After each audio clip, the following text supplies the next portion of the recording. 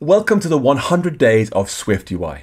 I've written thousands of Swift tutorials, written 18 books and made hundreds of videos. But there are three things I find people struggle with the most. Where do they start? What paths do they follow to learn efficiently? And how do they stay motivated? Well, here's my solution, the 100 Days of SwiftUI. I've picked out tutorials, videos, tests and more from across my entire collection of work and arranged them for you on a day-by-day basis so you know exactly what to learn and when. Even better, the whole thing is free.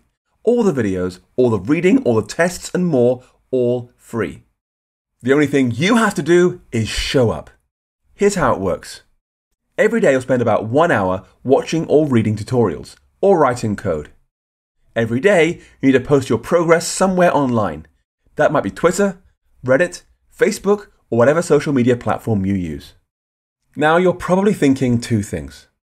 First, yes, you only need 1 hour or less per day. In fact, if you have some knowledge of Swift already, you'll find you can do it in much less time than that. The key here is consistency. Too many folks put in 4 hours the first day, then skip some days, then skip some more days, and finally realize they've forgotten what they learned. So this course keeps your learning focused and short, but you do need to keep coming back.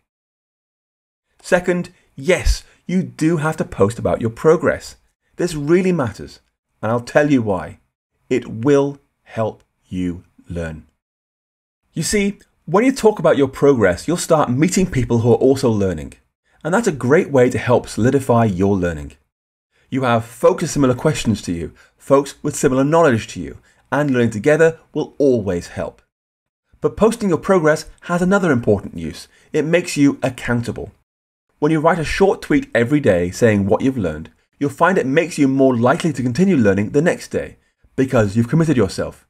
Trust me, it works. Anyway, enough talk. It's time for you to start your 100 days.